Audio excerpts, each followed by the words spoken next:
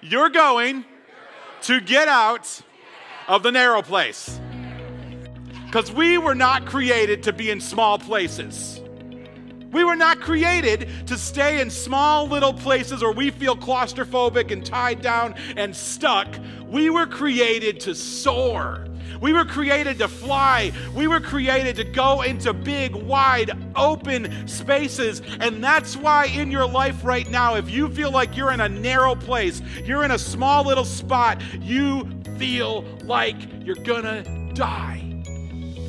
Maybe not physically, but emotionally or spiritually, you feel so confined to the space you're in. I don't know what you're going through in your life right now that might feel a little bit confined.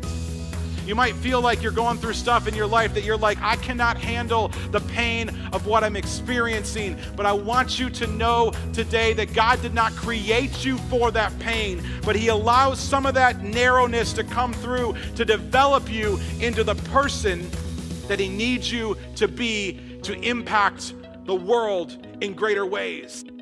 And see, some of us in our instant gratification culture want to just get to the palace in whatever aspect of life we're talking about.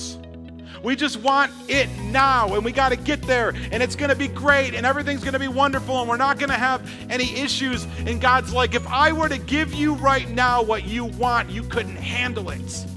And so I'm letting you be developed and go through the life you're going so you can come out stronger and able to handle everything that I have for you. The narrow place is not where you will stay, but how you respond in it will determine how long you stay there.